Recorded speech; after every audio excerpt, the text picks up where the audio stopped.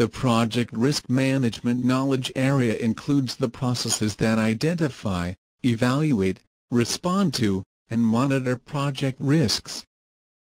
By their very nature of creating a unique product, service, or result and operating within constraints and under assumptions, projects cannot exist without risks.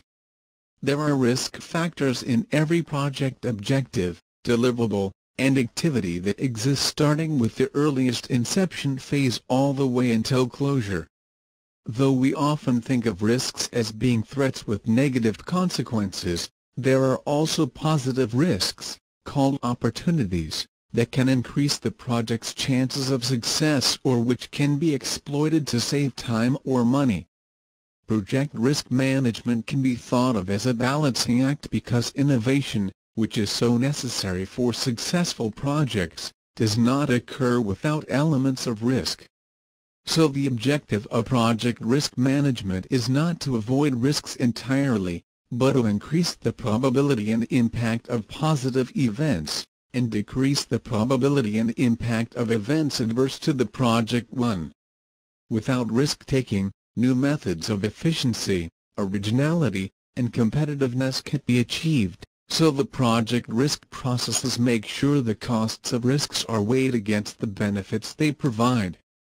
The project manager has the key role in project risk management even if there are professional risk personnel also assigned to the project, and a proactive approach is necessary because risk is the only root cause of project failure.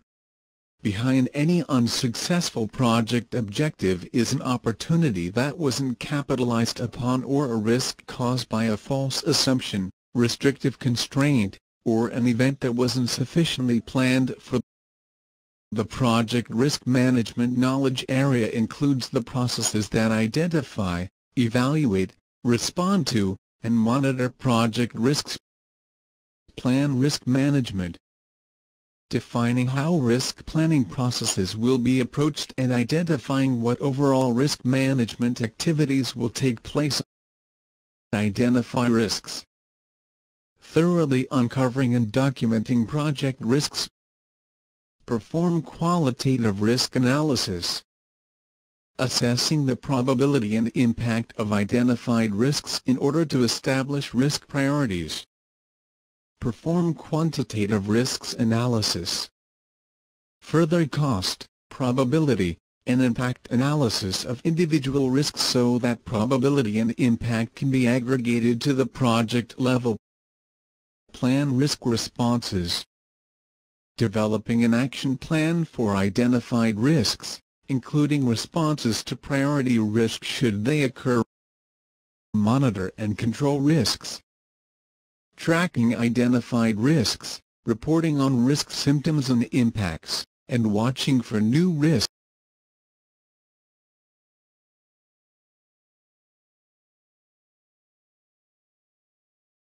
Plan risk management. Since risk management activities have a bearing on other risk management activities, including scope, cost, schedule, and quality, risk planning should occur as early as possible. Risk management planning involves defining what risk management activities will occur, establishing the allotted time and cost for risk management activities, assigning risk management responsibilities, deciding how risk probability and impact will be measured, deciding on acceptable risk thresholds and tolerances. Plan risk management. Inputs. Project scope statement. The project scope statement details the measurable goals, objectives, deliverables, and requirements of the project, and what the acceptance criteria of deliverables will be. It also describes the work required to meet all objectives and deliverables of the project, and it also contains milestones, assumptions, risks, and costs. The project scope provides an indication of the level of risk management that the project will require. Cost management plan. The cost management plan is a part of the project management plan, and it provides guidance for all the cost processes. It establishes how project costs will be planned for, estimated, organized, reported on, forecasted, and managed. For planning of risks, the Cost Management Plan defines how the financial costs of risk management activities will be budgeted for. Schedule Management Plan. Part of the Project Management Plan, the Schedule Management Plan details how the project schedule will be managed and controlled. For risk planning, it defines how risk management activities will be scheduled. Communications Management Plan. The Communications Management Plan is a subsidiary plan of the Project Management Plan, and it details the communications needs and requirements of the project and of the stakeholders, assigns responsibility, details the frequency and methods for communication elements, and defines the escalation paths for issues. For risk planning, it defines how data on risk will be communicated. Enterprise environmental factors. Risk planning is affected by the risk tolerances of the organization and its stakeholders. Organizational process assets. Risk planning is affected by the risk management methodology of the organization, standardized risk management templates, risk categories, and risk reporting formats. Plan risk management. Tools and techniques. Planning meetings and analysis. Risk management planning will involve meetings and discussions between the project manager, project team, stakeholders, and others within the organization as needed. Plan risk management. Outputs. Risk management plan. The risk management plan is a component of the project management plan. It details and defines the risk management activities for the project. The plan establishes the risk methodology, risk roles and responsibilities, risk categories, probability and impact scales, risk tolerances, frequencies of risk management activities and reporting, and the budget and schedule for risk management activities. Risk management plan. Risk management methodology. Risk roles and responsibilities. Risk budget and schedule. Tolerances, thresholds, and authority. Risk categories. Each knowledge area has at least one subsidiary plan focusing on a specific subject as part of the overall project management plan. Pre-planning is the purpose of these components, and these plans map out the specific requirements for the deliverables and project management processes that will take place in that knowledge area. This pre-planning may sound like a lot of work, but we can think of these subsidiary plans as being the scope statements for the knowledge area because they describe the who, what, where, why, and how of the project management work that will be performed for that section subject matter. The Risk Management Plan pre-plans for project risk management. This plan establishes the risk management methodology for the project. Risk management methodology, describing the approaches, tools, and techniques that govern how project risk management will occur. Risk categories. Common lexicon of risk terminology. Probability and impact scales, definitions, and estimating techniques. Formats and methods that be used for risk reporting. Responsibilities for risk management activities. Risk roles as required for the project risk manager, risk management team. Responsibilities for subsequent risk management processes. Risk identification, qualitative and quantitative analysis, risk response planning, and risk monitoring. Budget, schedule, and frequency of risk management activities. Activities needed for risk management and incorporated into the project schedule. Resources and costs allocated to risk management and risk activities as later defined and incorporated into project cost baseline. frequency of risk management activities, such as risk reassessments and risk audits, tolerances, thresholds, and authority levels. Stakeholder risk tolerances, tolerance levels and thresholds for risks, decision-making authority levels and escalation paths. Risk categories. Risk categories are general classifications that individual risks will be assigned to, and these categories are established as part of the risk management plan. They are helpful for organizing risks, spotting trends, aiding risk identification, and for reporting. These categories can be based on standards set by the organization or industry, or they may be specific to the project type.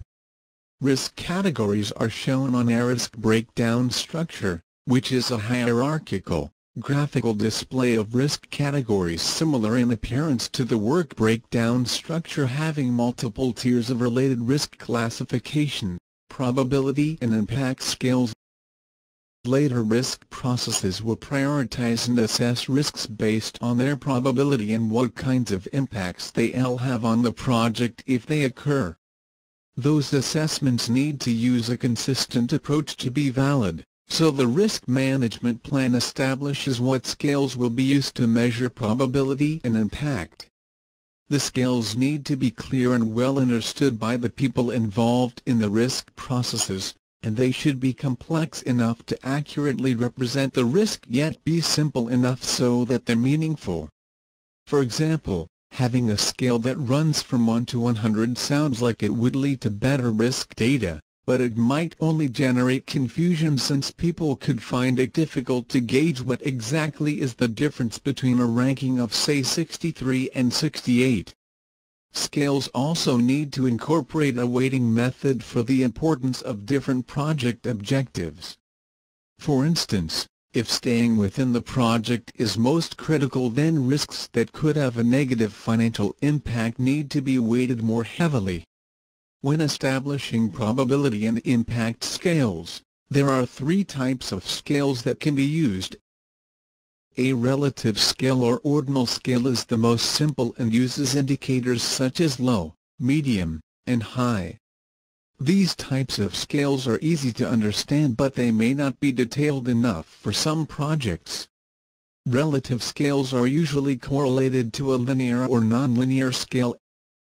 A linear scale or cardinal scale is numeric, and is commonly used to express the probability of the risk, so a rating of 1 would imply a very low probability while a rating of 9 would indicate a very high probability.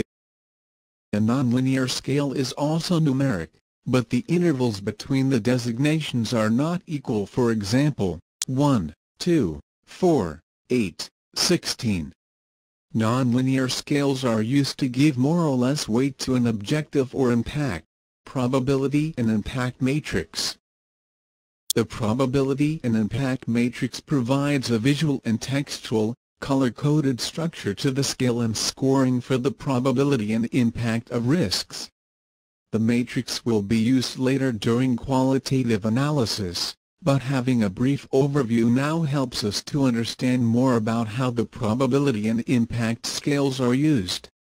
Key features of the matrix are that it provides clear instructions, formulas, and examples for rating, scales, and scoring methods. It provides a legend for the risk's overall score, usually in the form of a RAG rating for red, amber, or green. Even though at this stage we're not concerned with individual risks, the best way to fully understand the different scales and how they relate to risk scoring and rating is for us to see how all these pieces fit together into the final result. As we look at this example, let's remember that there is no single approach towards establishing scales, scoring formulas, or ranking methods, so what is shown here is only an illustration of a start-to-finish view of how a probability and impact matrix can be used.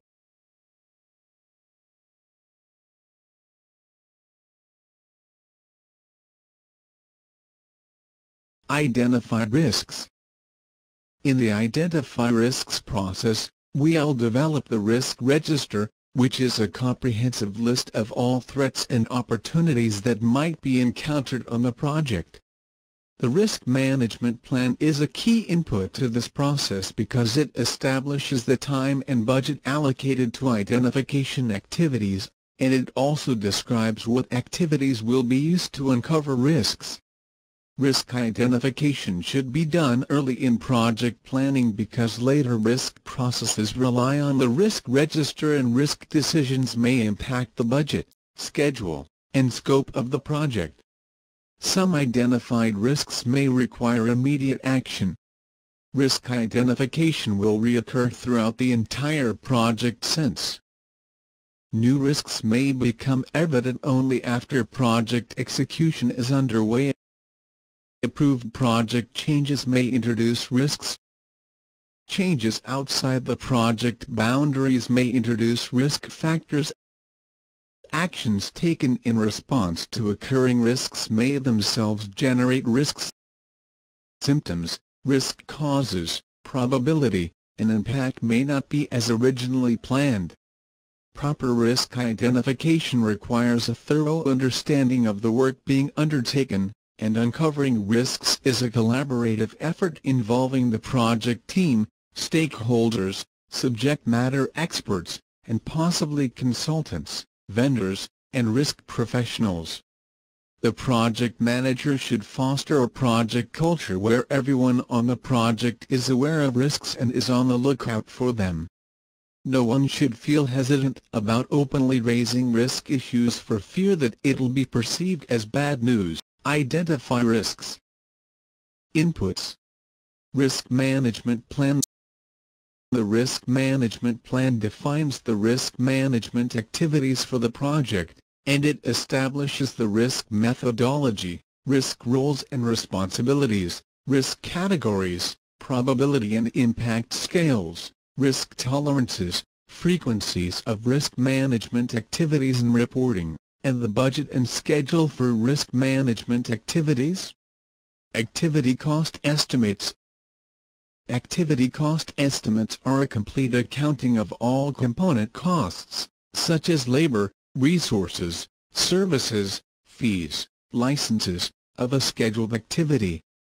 The reliability of these estimates can be a source of project risks. Activity duration estimates. Activity duration estimates are the work periods required to complete a scheduled activity. Since there are many factors that influence duration, including resource availability, duration estimates can be a source of project risks. Scope baseline. The scope baseline is the approved project scope statement, WBS, and WBS dictionary. The scope includes explicit and implicit assumptions which are risks and constraints, which are also risks. The scope can also highlight risk elements due to project complexity. Stakeholder register. The stakeholder register identifies all project stakeholders and contains attributes such as the person's name, title, position, project interest, expectations, and influence. Stakeholders should participate in the risk identification process, and their interests and expectations may also be risk factors. Cost management plan. The cost management plan is a part of the project management plan, and it establishes how project costs will be planned for, estimated, organized, reported on, forecasted, and managed. The plan approach to cost management may increase or decrease project risk factors. Schedule management plan. Part of the project management plan, the schedule management plan details how the project schedule will be managed and controlled. The plan approach may increase or decrease project risk factors. Quality management plan. The quality management plan is a component of the project management plan. The quality management plan details the quality policy of the project, including how the project management team will address quality assurance, quality control, and continuous improvement for the project. The plan approach may increase or decrease project risk factors. Project documents. Project documents outside of the project management plan can be used to uncover risk elements. Enterprise environmental factors. Commercial databases, checklists, benchmarking, and industry-specific articles may help uncover risk elements. Organizational process assets. Lessons learned, risk identification templates, and historical project information may help identify risks. Tools and techniques. Documentation reviews. A review of project documentation can expose constraints, assumptions or incomplete documentation that can be sources of risks. Information gathering techniques. Risks can be identified through any combination of information gathering techniques, such as brainstorming, interviewing, SWOT analysis, root cause identification, and the Delphi technique. Checklist analysis. Risk checklists from previous projects can be used to assist in risk identification, or risk checklists can be established. Checklists used should be reviewed and improved upon so that they're useful for later projects. Assumptions analysis. Assumptions analysis reviews the validity and soundness of assumptions since assumptions are always a source of risk. Diagramming techniques. Diagrams can help identify risks by exposing relationship or by delving into the root causes of risks. Risk diagramming techniques include cause and effect diagrams, flow charts, and influence diagrams. SWOT analysis. SWOT analysis involves the review and analysis of group discussions on strengths, weaknesses, opportunities, and threats for project objectives. Expert judgment. Expert judgment is based upon the experience and knowledge of subject matter experts. Identify risks. Outputs. Risk register. The risk register, a component of the project management plan, is a comprehensive list of all threats and opportunities the project faces. It also contains supplementary data about each risk, including its impact, probability, risk response, budget, risk owner, and contingency and fallback plans. Risk identification sources. Risk identification is best started by looking at a few key project documents and factors. 1. Project Scope Baseline. The project scope statement, work breakdown structure, and WBS dictionary are the best places to begin looking for risks since these documents thoroughly explain the project work and identify constraints and assumptions. Anywhere we find a constraint, we should consider it a risk factor since it limits the project's options, usually time, cost, or technology. For instance, a constraint that requires a specific technology to be used could introduce risks. Constraints are risk factors only as long as the constraint is in effect, so once the project successfully fulfills the objective within the constraint or the constraint is removed, then the risk factor no longer exists. Though every project is unique, some are more so than others, and the scope statement can also illuminate risks due to unconventional approaches, complexity, or technical elements.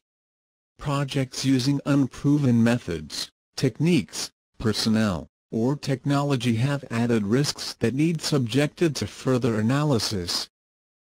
2. Activities. The activity list, activity attributes, activity resource estimates, and activity duration estimates are useful for risk identification. Risks can be embedded in the technical components of activities, the relationships between activities, their resource needs, or in the durations allotted to the activities. 3. Project Management Plan. Risks can also be found in the project management plan and its components. Risk factors can be embedded in any of the management plan's scope, schedule, cost, quality, human resources, communications, or procurement, as well as the risk management plan itself. The integrative aspects of the component plans and the interplay between time, cost, quality, and scope can generate elements of risk. In particular, the following subcomponents should be well understood and scrutinized for risk elements: scope baseline, cost management plan, schedule management plan, quality management plan, procurement management plan. 4. Project documents. Risk factors can be found in other sets of project documents. Earned value measurements can expose early signs of risks related to cost or schedule performance. Network diagrams can show risks related to activity dependencies and resource contention. Project baselines, like scope, schedule, cost, and quality, can be a risk source when the baseline is too restrictive or aggressive. Work performance information should be regularly monitored for signs of risks related to schedule, budget, and quality. The issue log should be monitored since it may contain problems that are early signs of risks. The change log can also give clues to risks by reviewing what types of changes are being requested. 5. Enterprise environmental factors. Benchmarking, white papers, commercial databases, or academic studies relating to the project subject matter can expose risk factors. Factors within the organization can also be risk elements, including its culture, portfolio management practices, organizational hierarchy and reporting structures.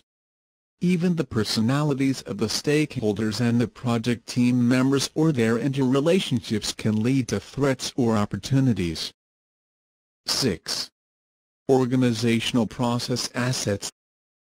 Lessons learned from similar projects can be valuable sources for identifying risks, and there may be risk checklists available that can serve as reminders so that risk factors are not overlooked. Methods to identify risks. Risks can be uncovered using a variety of tools and methods. Information gathering techniques, documentation reviews, assumptions analysis, checklist analysis, information gathering techniques, SWOT analysis, diagramming technique, information gathering techniques, brainstorming. Brainstorming sessions with a mix of diverse and experienced people are critical to finding risks. Risk discussions are best when they include a mix of participants with different backgrounds, experiences, and skills. For risk identification, the facilitator will want to encourage participants to think broadly about risks and not focus too narrowly only on what is commonly perceived as risk. A short introduction to project risk management may be necessary for the project team.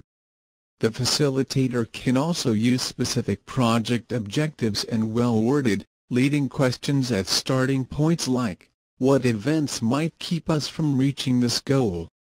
Prompt-driven questions are good for not only uncovering risks, but identifying causes and impacts. Interviewing. Some of the best ways to identify risks are listening and asking good questions of people with knowledge in the project's subject areas. Interviewing can be as simple as talking with someone via email, over lunch, or through a structured, sit-down meeting in his or her office. In whatever manner it takes place, the interviewer should be well prepared about the subjects involved and ask open-ended and focused questions. Yes or no answers are generally not helpful, and conversely, if the questions are too broad, the interviewee may not be able to provide specific enough answers regarding risks. Surveys, such as the Delphi technique, can be used to gather risk information from subject matter experts. The Delphi technique does this anonymously so that the results can be analyzed by a third party without any bias as to the source of the opinion. The tabulated results can then be used to reach a consensus on project risks. Root cause analysis. Root cause analysis uses techniques that work to identify and solve the underlying causes to an issue. Documentation reviews. The review of project documents can expose additional risks. A documentation review looks for incomplete, missing, or out-of-date documents, which implies a lack of integrated project management. Document reviews might also uncover assumptions and constraints that were not explicitly identified in the project scope statement. Assumptions analysis. Assumptions anywhere in the project are risks elements because they are unproven. Assumptions can be explicit, such as those identified in the scope statement, or they may only be indirectly indicated in other project documents. To make it easier to track and update assumptions, they can be documented on an assumptions log. Assumptions are always used with the best of intentions.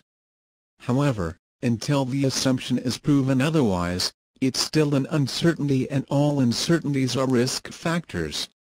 The reliability of assumptions should be tested through assumptions analysis, which reviews the reliability of each assumption, what consequences will occur if the assumption turns out to be inaccurate, and what risk factors are generated by the assumption.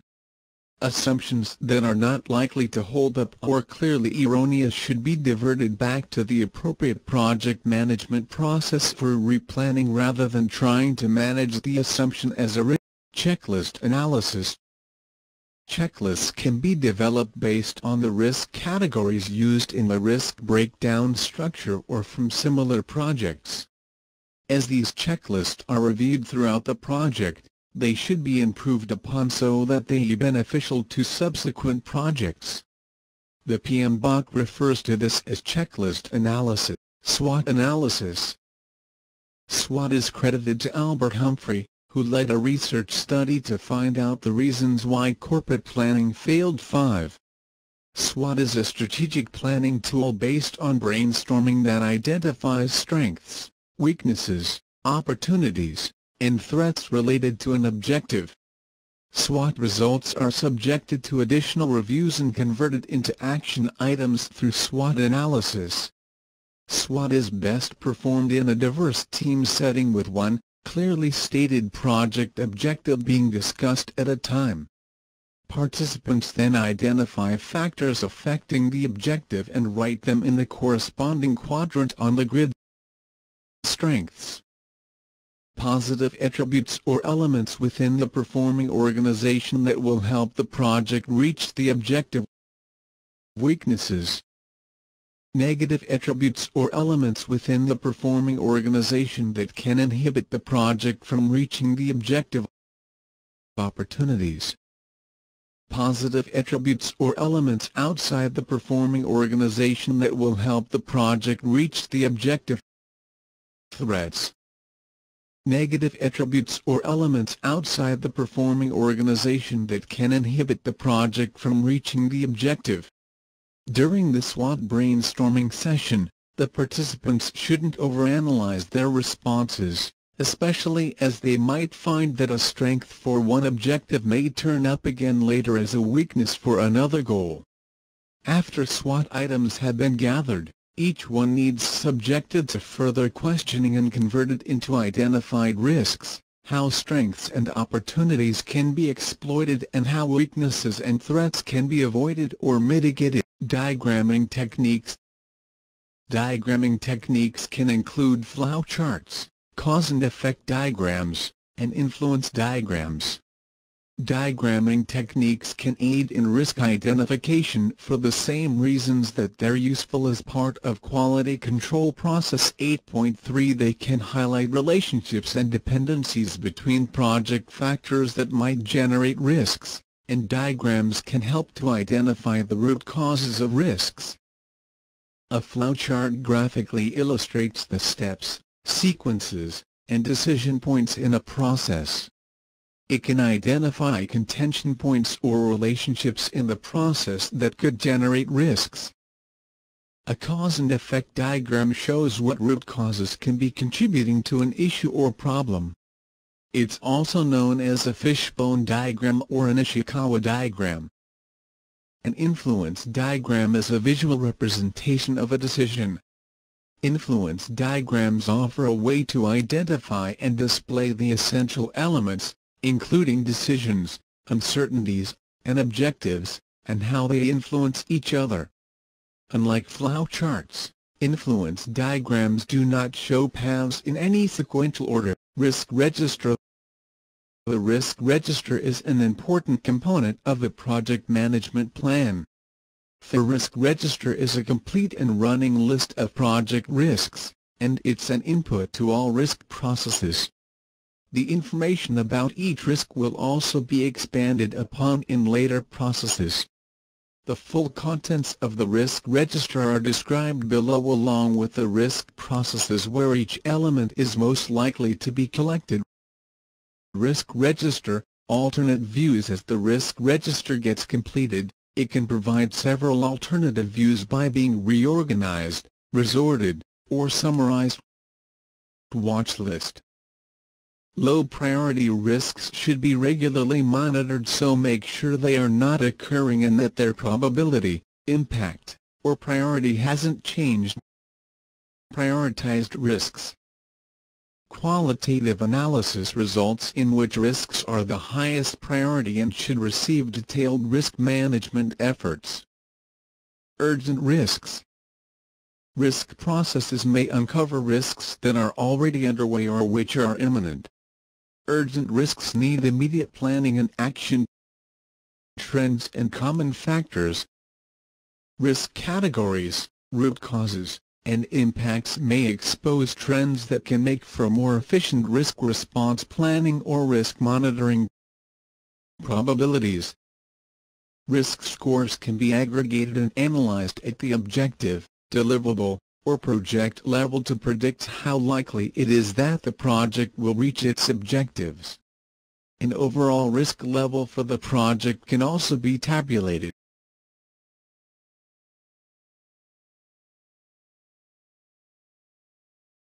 Perform qualitative risk analysis.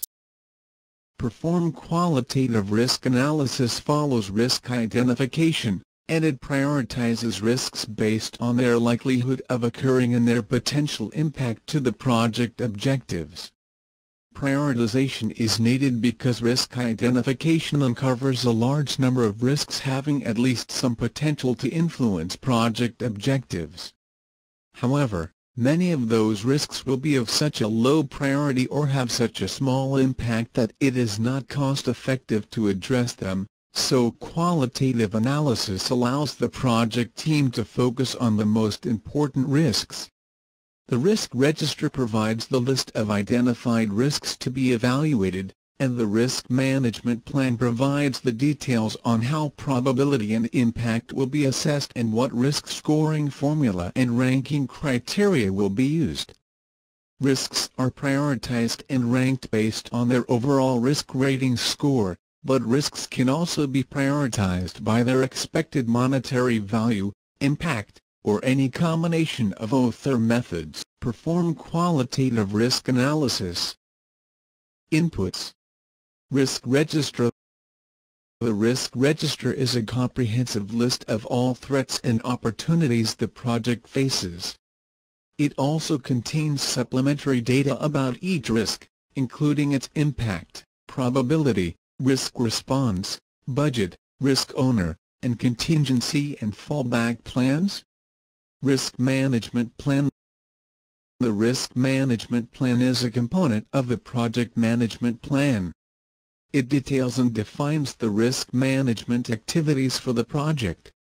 The plan establishes the risk methodology, risk roles and responsibilities, risk categories, probability and impact scales, risk tolerances, frequencies of risk management activities and reporting, and the budget and schedule for risk management activities.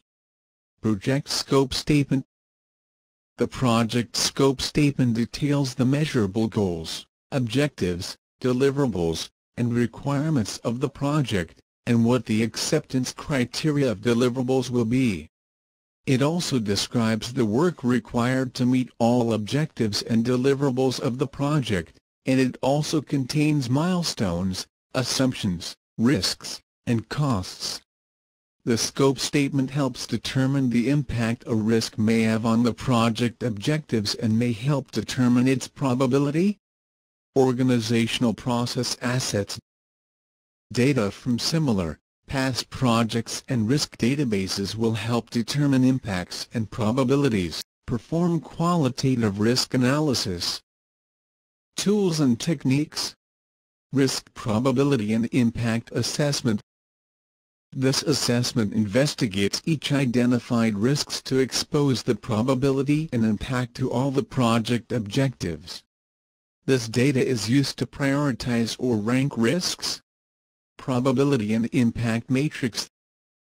The probability and impact matrix uses an established rating criteria and scoring formula for assigning a score to identified risks based on their probability and impact. Risk data quality assessment. Before qualitative analysis is performed, the risk data gathered should be reviewed for accuracy, reliability, and integrity.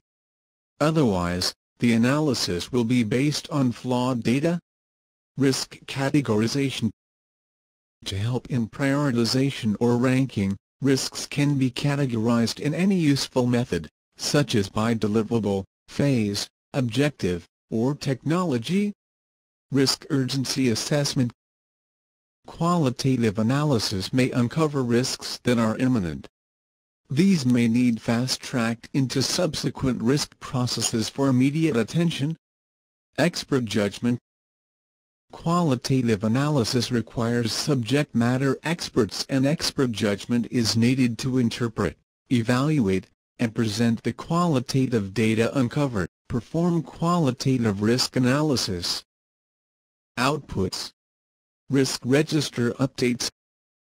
Qualitative analysis results in prioritization of risks, which is shown on the risk register. The risk register is a comprehensive list of all threats and opportunities the project faces. It also contains supplementary data about each risk, including its impact, probability, risk response, budget, risk owner, and contingency and fallback plans. Risk data quality assessment. It's best to first make sure that the risk data uncovered so far is solid. Otherwise, the analysis will be a wasted effort because it could be based on flawed data. Risk data quality assessment reviews the quality, reliability, accuracy, and integrity of the risk data collected. This includes making sure each risk and its potential impacts and causes are sufficiently described and reviewing where the risk information came from.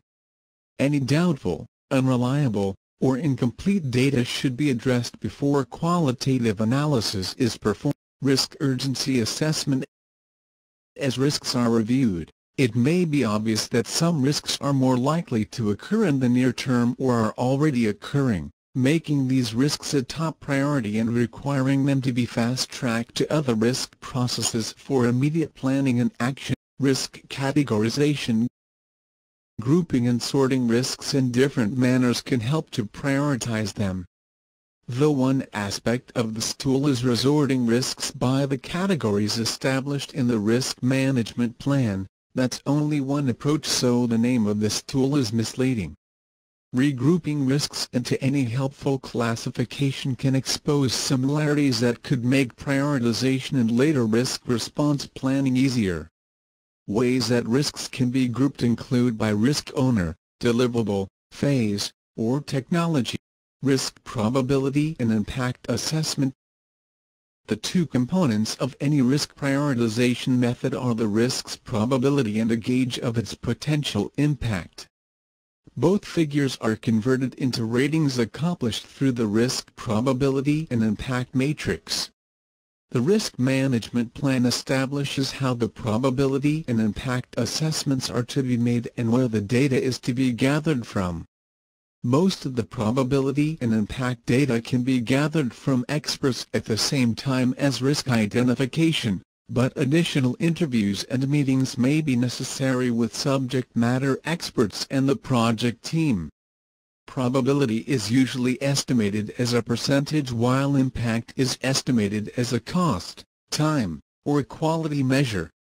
Both estimates are usually quite subjective, and given in range, risk probability and impact matrix. The probability and impact matrix assigns a rating or score to each risk based on its probability and impact assessments. The rating or scoring method is established in the risk management plan, and it converts assessments into linear, nonlinear, or relative scales. The matrix can be either paper or software-based, but in either case it will include columns and rows for recording the probability rating and the ratings for the impacts to different project objectives. In order for assessments to be uniformly converted to ratings, there must be unambiguous definitions. If the scale used is not consistent from risk to risk or person to person, then subsequent rankings, scores, and priorities will be flawed. The probability and impact matrix often includes a sample page where the rating system is explained with descriptive legends. Probability rating. A legend provides the mechanism for converting probability assessments into a rating that is normally a linear scale. In this example, a relative scale is converted into an estimated probability percentage, impact rating. The impact scale may be tailored to each project objective, and very clear guidelines are provided for rating the impact assessments. It is very common for there to be different ratings for different project objectives based on their importance and opportunities. Positive risks often have different scales than threats. Negative risks. Scoring formula. The probability rating and the impact rating provide the basis for the overall rating or score for each risk. The formula used can depend upon any combination of policies and personal preferences of the organization, customer, industry, risk manager, or project manager. A simple approach is to multiply the probability rating by the impact rating for each project objective, and then summing these up to obtain the risk score, overall risk rating. The risk score is correlated to a table or legend on the probability and impact matrix that provides the overall risk classification. This is usually a color-coded scale of red high, amber medium, and green low, often called the RAG rating. Using the overall risk score, the entire list of identified risks can be ranked into a prioritized list, allowing further risk management efforts to focus on the most dangerous or advantageous risk. Cautionary statements about the risk probability and impact matrix. The probability and impact matrix is a relatively simple and straightforward way of forming the basis for risk prioritization. However, if it is not approached with forethought into the rating, scoring, and prioritization methods, it can lead to risk management problems.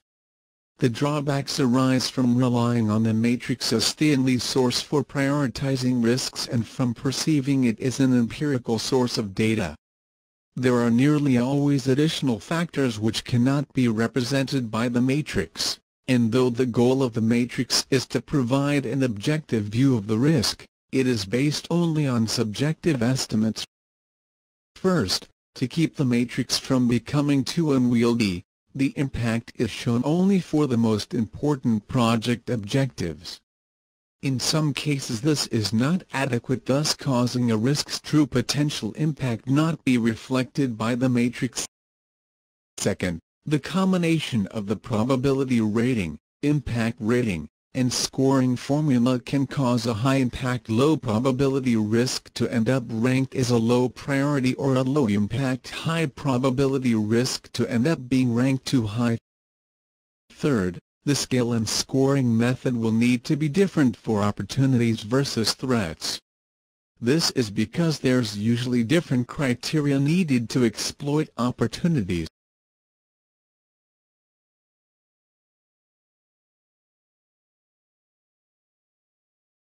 Perform quantitative risk analysis. Activities in perform quantitative risk analysis delve further into identified risks by assigning cost or other impact measurements to them. Quantitative analysis at the individual risk level can then be aggregated into estimates for the probability of achieving project objectives, like scope, budget, and schedule. Quantitative analysis will be repeated as new risks are identified or as it's deemed necessary for other identified risks. For project-level risk analysis, quantitative will reoccur frequently during risk monitoring and control to keep tabs on whether the project's overall risk level has changed. Since qualitative analysis is much more time-consuming than qualitative, it's normally performed only on high-priority risks. The risk management plan establishes how quantitative analysis is to be carried out and who has what responsibilities for it, and the project schedule and budget indicate the time and money that can be spent on quantitative analysis activities. Quantitative analysis results in updates to the risk register by expanding upon the risk data already collected. Data needed for quantitative analysis can come from historical information or commercial risk databases, but further interviews with risk professionals, subject matter experts, and the project team may be needed to gather estimates and likely risk scenarios if these weren't fully discussed during risk identification. Though the goals of quantitative analysis may differ between project types and risk types, the broad goal is to establish more definitive probability assessments and solidifying scope, time, cost, and quality ramifications of risks. Perform quantitative risk analysis. Inputs. Risk register. The risk register is a comprehensive list of all threats and opportunities the project faces. It also contains supplementary data about each risk, including its impact, probability, risk response, budget, risk owner, and contingency and fallback plans. Risk management plan. The risk management plan is a component of the project management plan. It details and defines the risk management activities for the project. The plan establishes the risk methodology, risk roles and responsibilities, risk categories, probability and impact scales, risk tolerances, frequencies of risk management activities and reporting, and the budget and schedule for risk management activities. Cost management plan. The cost management plan is a part of the project management plan, and it establishes how project costs will be planned for, estimated, organized, reported on, forecasted, and managed. The plan approach to cost management may increase or decrease project risk factors. Schedule management plan. Part of the project management plan, the schedule management plan details how the project schedule will be managed and controlled. The plan approach may increase or decrease project risk factors. Organizational process assets. Historical information from similar, past projects and risk databases can aid in quantitative analysis. Perform quantitative risk analysis. Tools and techniques. Data gathering and representation techniques. Quantitative analysis may require additional risk data that can be gathered from estimates obtained through interviews and expert judgment. Quantitative risk analysis and modeling techniques. Sensitivity analysis, decision tree analysis, expected monetary value, modeling, and simulation help to quantify risks and their impacts. Expert judgment. Quantitative analysis requires subject matter experts and expert judgment is needed to interpret, evaluate, and present the quantitative data uncovered. Perform quantitative risk analysis. Outputs: risk register updates. Quantitative analysis results in updates to the risk register, including the probability and impact assessments for risks. Data from the risk register can also be aggregated to provide data for risk analysis at the project level or at the project objective level. Estimating and probability distributions. Estimates will be needed from people to further quantify probability and impact. 3-point estimates can be used to remove some of the unintentional biases that are always inherent in estimates. One person may be overly pessimistic while another may be overly optimistic. A 3-point estimate uses a formula based on the optimistic, pessimistic, and most likely predictions to produce a weighted estimate. A commonly used 3-point formula is pessimistic plus 4 multiplied by most likely plus optimistic divided by 6. Probability distributions and estimates are closely related because distributions are a mathematical description of uncertainties in the data, and estimates always have some degree of uncertainty. A 3-point estimate produces a tight continuous probability distribution that looks like a bell curve. If this curve looks familiar, it's because we've seen it as part of standard deviation in quality control. Probability distributions and simulations are rooted in statistics, and for most everyday projects we can rely on 3-point estimates without being overly concerned with the different probability distributions. Simulation and modeling techniques. Simulations and modeling apply different scenarios to project components to expose and highlight risk elements or dependencies that might not otherwise have been visible. Monte Carlo analysis is the most common simulation tool, especially in industries like insurance, engineering, and finance. Simulations and modeling are complex, statistical, computer-driven tools that require significant time, effort, and skills to master. Most project managers in general business environments will not encounter the need for Monte Carlo analysis. Sensitivity analysis.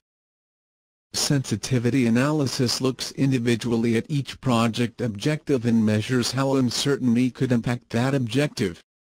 This makes it possible to identify what risks have the greatest potential impact, and can show how uncertainty can impact project objectives. For example, if labor cost could fluctuate between -20% and +20%, sensitivity analysis applies this cost range throughout affected project components and then displays which components are most susceptible to this risk. The results of sensitivity analysis are usually shown as a tornado diagram or a spider diagram. A tornado diagram is named due to its funneled appearance. Spider diagrams are more unusual, and they can appear in a variety of different manners, but they'll look similar to Venn diagrams. Expected monetary value analysis. Expected monetary value (EMV) is the cost or benefit of an uncertain event. It's calculated by multiplying the monetary impact by probability. EMV is what one could expect over time if the condition is repeated over and over. Decision tree analysis.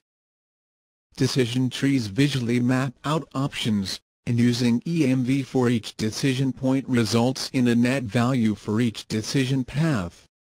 Even though a tool of quantitative analysis, decision trees are applicable to many project problems that have choices with levels of uncertainty. Decision trees typically show monetary impacts, but EMV can be used to express any measurement quantities, units, or time periods. Since EMV is only an average, decision trees do not make an absolute prediction about the result of alternatives, so they should be used only as one factor in the decision-making process. But even with this limitation, decision trees have the added benefits of forcing the decision to be viewed systematically into all the component parts of the decision, reinforcing a quantitative approach in establishing probabilities for each alternative, for example, 90% chance of success, and in assigning monetary costs and benefits to each component.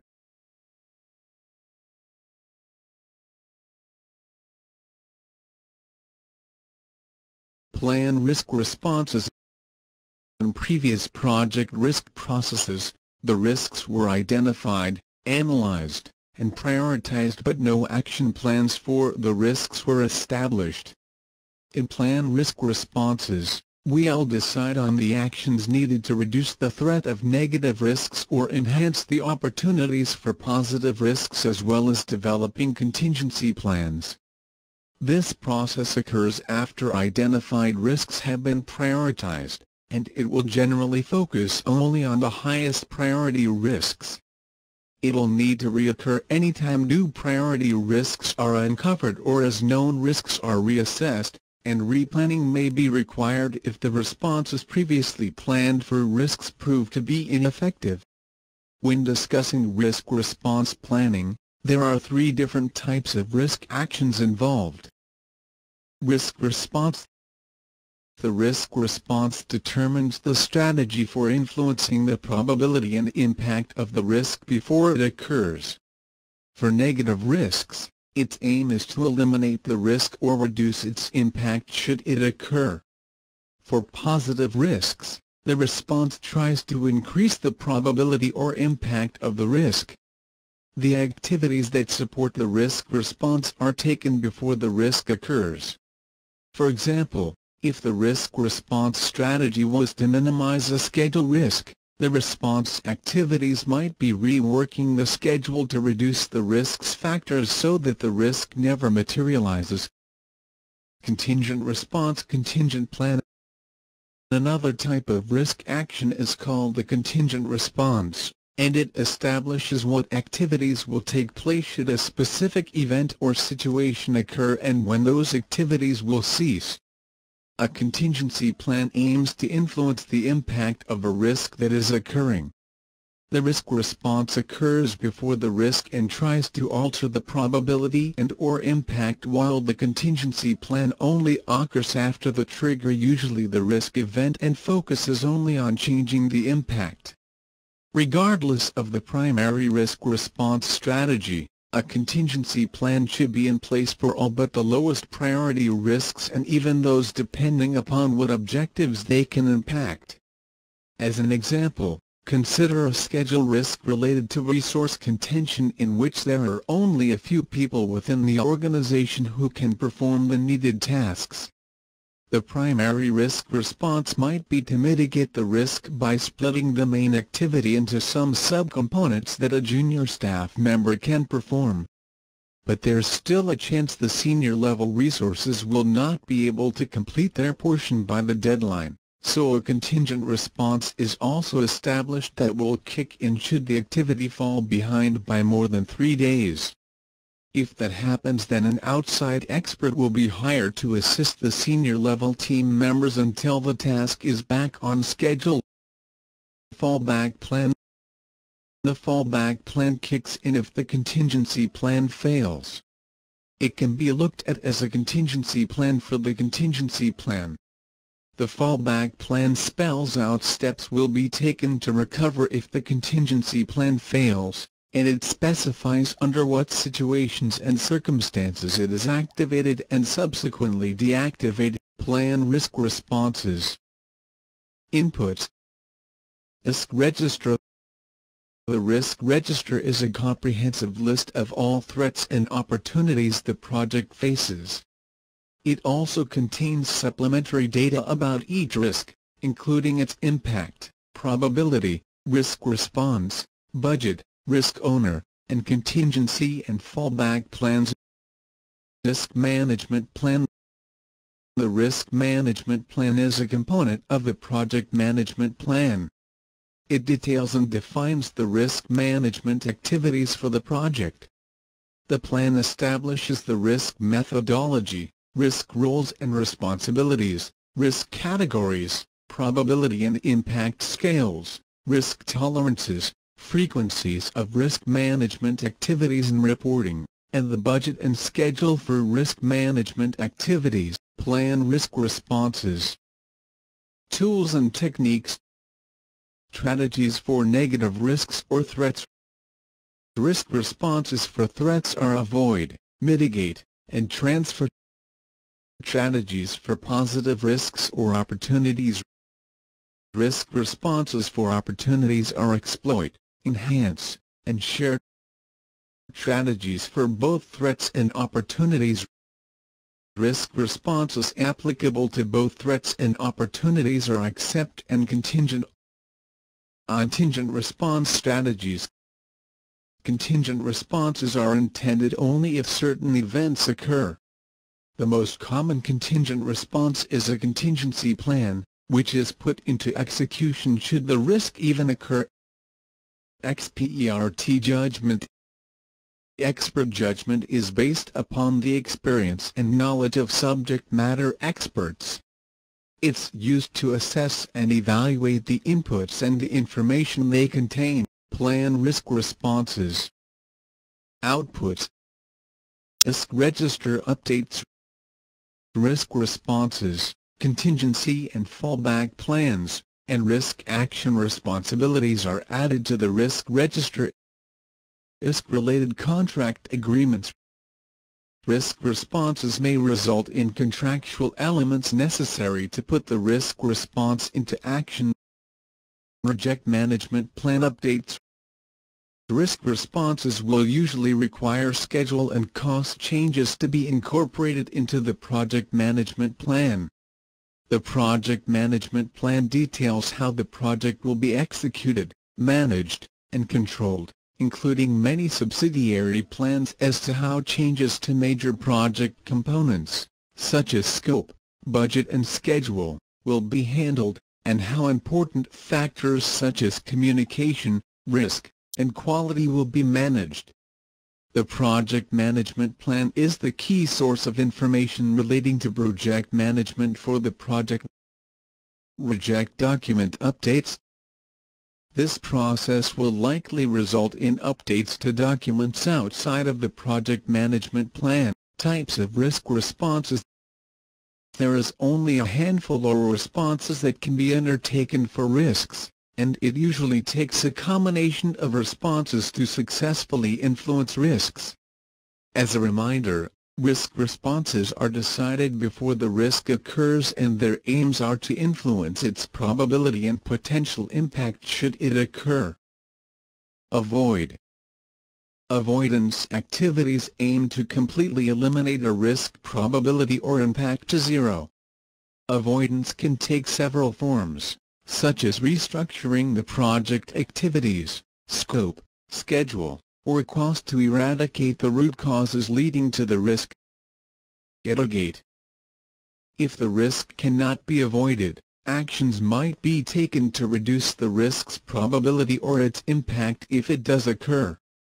A mitigated risk response may still require a contingent plan. Since insufficient planning is the root cause of many project risks, mitigation of those risks can be achieved by more thorough project planning. Mitigation usually involves making alternate choices that can be less than ideal. For example, if the risk is related to an untried technology that provides enormous benefits to the deliverable, the risk mitigation strategy might be to first develop a prototype or proof of concept model. This would involve additional time and cost, and the risk still is not avoided because there's still a chance that problems will arise from the technology when work on the deliverables begin, but the extra effort may significantly reduce the probability. Avoidance and mitigation are not interchangeable terms. If the risk is completely eliminated, then avoidance was achieved, but if the risk's probability or impact is only reduced, then mitigation was achieved. Transfer. Transference assigns all or part of risk to a third party through outsourcing, contracts, insurance, warranties, guarantees, or performance clauses. The risk's probability or impact may not change, but the responsibility for developing an effective strategy no longer resides only with the performing organization. Insurance against property or equipment risk is a good example of transference. Exploitation aims to ensure that the risk event definitely occurs so that its benefits can be realized. Exploitation can also take advantage of a definitive opportunity by maximizing its benefits. For example, if a warmer than normal weather pattern emerges during the winter, the opportunity can be exploited by immediately adjusting the construction schedule to take advantage of the good weather. Enhance.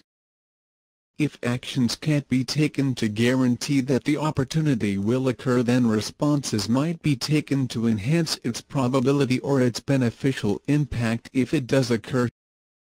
Sharing is similar to transference, but its aim is to share the opportunity with a third party who is best able to capitalize on it.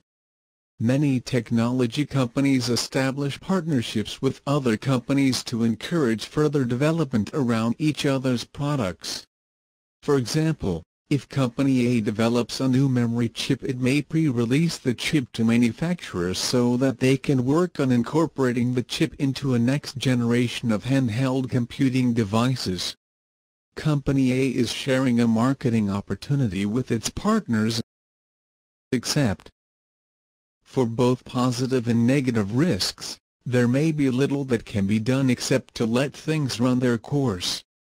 Acceptance is an option for risks with low probability, low impact, or those that have no reasonable action that can be taken. For example, the negative risk might be that a rare utility problem would cause the co-location facility to lose power, but the probability and impact do not justify the cost of an off-the-grid electric generator.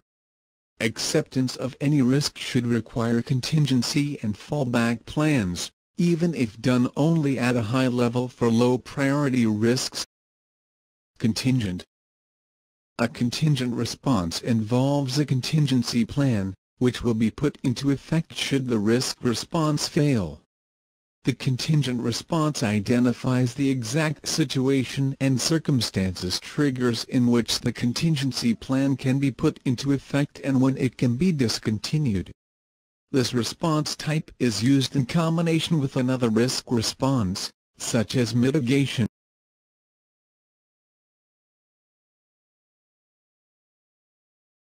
Monitor and control risks. Project risks do not remain static once the risk planning processes are completed. New risks crop up, responses may not work as planned, and the characteristics of risks might change. The risk monitoring and control process begins as soon as risk planning starts and continues until project closure. Activities in the monitor and control risks process include patching for new risks, analyzing identified risks for changes in probability or impact, determining the need to execute contingency or fallback plans, reviewing risk response actions and their effectiveness for risks that are underway, and if necessary determining the need to implement fallback plans, keeping a close eye on the risk watch list, monitoring residual risks, patching for any assumptions that are not holding true, making sure the risk management plan and risk management policies and procedures are followed, analyzing risk data, identifying trends, and producing risk reports, ensuring that appropriate records are maintained, including lessons learned documentation about risks, instigating recommended changes and preventative or corrective actions as a response to results uncovered from risk monitoring and control. Monitor and control risks. Inputs. Risk register. The risk register is a comprehensive list of all threats and opportunities the project faces. It also contains supplementary data about each risk, including its impact, probability, risk response, budget, risk owner, and contingency and fallback plans. Project Management Plan. The Risk Management Plan is a component of the Project Management Plan. It details and defines the risk management activities for the project. The plan establishes the risk methodology, risk roles and responsibilities, risk categories, probability and impact scales, risk tolerances, frequencies of risk management activities and reporting, and the budget and schedule for risk management activities. Work performance information, schedule and progress status information, budget and cost status, quality status, estimates to complete, resource utilization information, and lessons learned. Any of this information can is useful for risk monitoring and control. Performance reports. Performance reports provide information on schedule performance. They also can serve as alerts of current or potential problems, which impact individual and overall risk, monitor and control risks. Tools and techniques. Risk reassessment. Risk reassessment monitors identified risks for changes as well as watching for new risks. Risk audits. Risk audits review the effectiveness of the project's risk management planning and may also be used to evaluate how effective risk response activities are for identified risks. Variance and trend analysis. Deviations from the project plan can be indicators of a change in risk. Project variance tools, such as earned value analysis, can indicate that current performance is not in line with what was planned. Technical performance measurement. Technical performance measurement looks at the technical accomplishments achieved to what was planned. For instance, a difference in functionality within the deliverable can indicate a change in risk level for the scope objective. Reserve analysis. Reserve analysis ensures that the amount of money or time in the contingency reserves is adequate for the risks remaining on the project. Status meetings. Risk topics should be a regular agenda item at project meetings, monitor and control risks. Outputs. Risk register updates. Risk monitoring and controlling can result in updates to the risk register, such as priority changes, trigger, symptom, or warning sign changes, or a change in risk responses due to the ineffectiveness of the original response. Organizational process assets updates. Variance analysis, the reasons for corrective or preventative actions, and any other lessons learned from risk monitoring and control should be documented as part of the lessons learned process so that they may be available for later projects. Change requests. Risk monitoring and control may identify changes that need made to any component of the project management plan to influence risks. These requests are submitted for review to the integrated change control process. Project management plan updates. Risk monitoring and control can result in updates to the project management or any of its components. The project management plan details how the project will be executed, managed, and controlled, including many subsidiary plans as to how changes to major project components, such as scope, budget and schedule, will be handled, and how important factors such as communication, risk, and quality will be managed. The project management plan is the key source of information relating to project management for the project. Project document updates.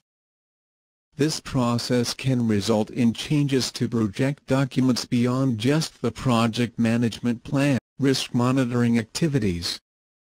During risk monitoring and control, the risk or project manager relies heavily on the risk management plan and the risk register.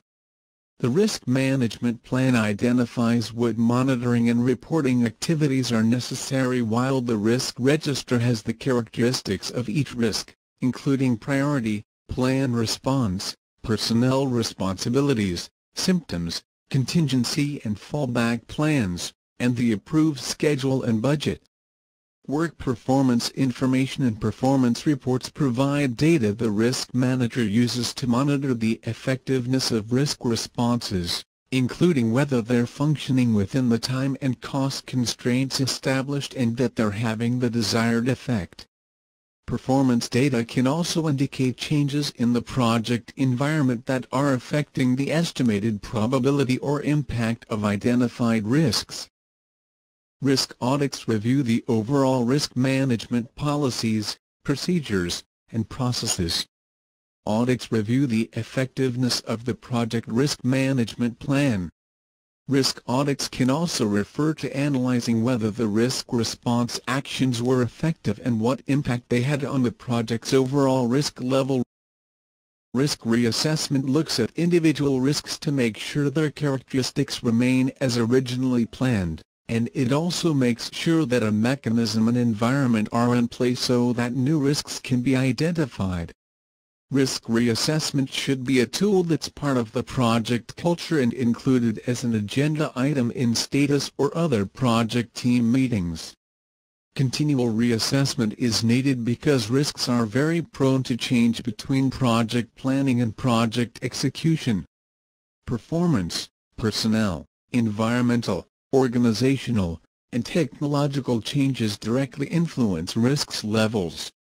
Any desired or needed changes discovered during reassessment are funneled through integrated change control for further review and approval. Technical performance measurement. The project deliverables are made up of many specific objectives and characteristics, such as functionality, form, usability, and so forth.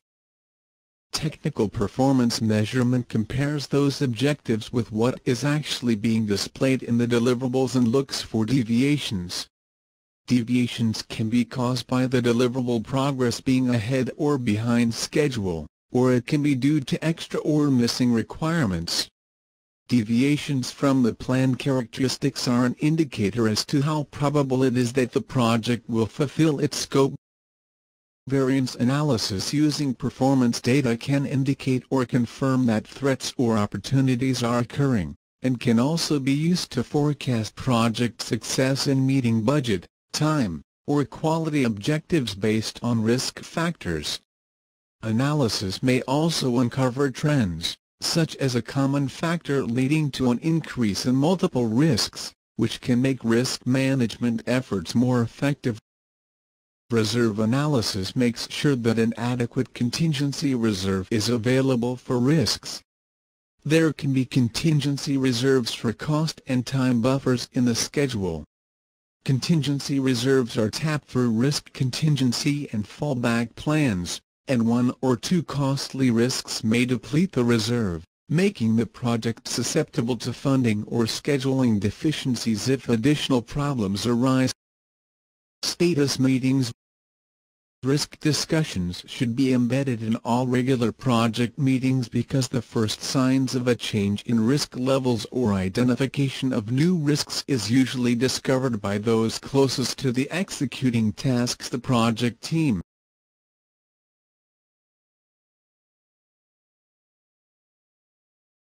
Risk tolerance. Each project is a whole, its individual objectives, and the people involved have differing levels of risk that are acceptable. Safety, reputation, technical factors, contracts, reliability, cost, and schedule influence what amounts of risk are acceptable. The entities involved, like the customer, organization, and stakeholders, will also have their own attitudes towards risk, which may fluctuate depending upon the exact type of risk involved, what project objectives may be impacted, and what alternatives exist. The amount of tolerance a person or organization has for risks is referred to as its risk utility, which is a measure of how much negative impact the organization or person is willing to accept and trade for a potential positive benefit. As part of balancing risk, the project manager has to often facilitate an agreement between risk-averse and risk-tolerant viewpoints. Risk-tolerant risk-seeking. These people have a willingness to accept risks even when the benefit does and seem worth the negative impact. Risk-averse. These people have a tendency to avoid risks even when the reward outweighs the potential negative impact. Risk-neutral.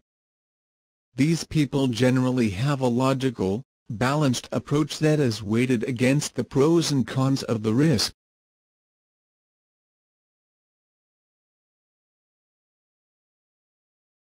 Risk roles and responsibilities. Risk management activities for the project require roles to be established and personnel named to those assignments. The key roles in project risk management are: Project Manager. The project manager is responsible for overall risk management and ensuring that it properly coordinated with all other project management activities. Risk Manager. The person responsible for establishing and overseeing risk management processes and coordinating them with the project manager.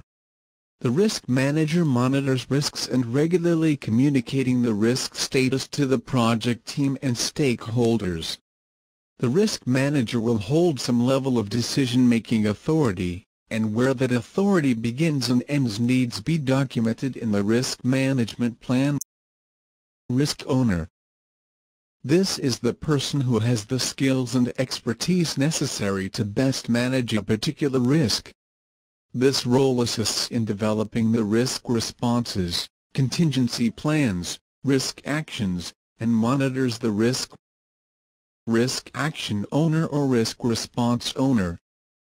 The person responsible for carrying out risk response activities for a particular risk.